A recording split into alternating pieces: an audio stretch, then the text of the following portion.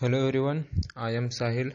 Today in this video, let us see how to run an Android apps in the PC or laptop.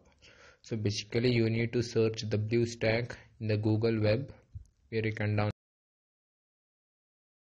It is the Android simulation app where you can run all the OTTs which you need to buy only the mobile version, and you can run it in your PC or laptop simultaneously. Click on the first link to download the BlueStacks app. Here it is the official page where you can download it for free.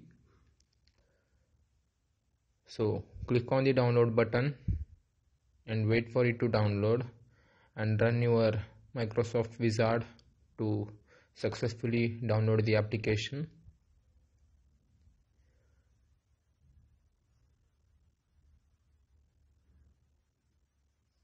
So here I have already downloaded the app, so just let's open it.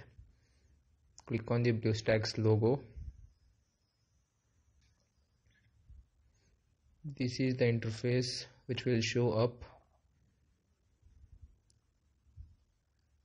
You need to sign in here to your Play Store account by your Gmail so that you can access all the Android applications in your PC. So this is how it looks. So thank you.